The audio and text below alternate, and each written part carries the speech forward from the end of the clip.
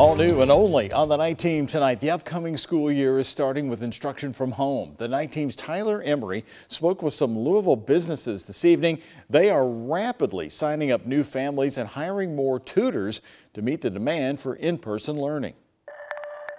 Parents may be looking to add in-person tutoring to the schedule where it wasn't before. Parents are worried. As the upcoming school year brings a lot of uncertainties. I mean, we have our summer slide and now we have the COVID slide because it's been 6 months since kids have been in school. Jody Jo Spurns is the director of education at Mathnasium and says there's an increase in interest as parents are nervous about their kids for the upcoming year. Parents don't want them to regress. That was the biggest thing. Math is a typical struggle point for kids, but whether it's numbers or writing, science or history, families are expressing concerns about NTI learning. One, what's the quality going to be like when they go back to school? And two, they've already had, however many months of without social interaction. They need to be around other kids. Tiffany Covington, director of the Sylvan Learning Center, says they have more families asking for tutoring, NTI help, and homeschool instruction. Parents are overwhelmed and looking for other options, so some of the teaching can fall on tutors. Both Mathnasium and Sylvan have had to hire to meet the demand. We actually have just hired 5 more and we're still looking for more. We've hired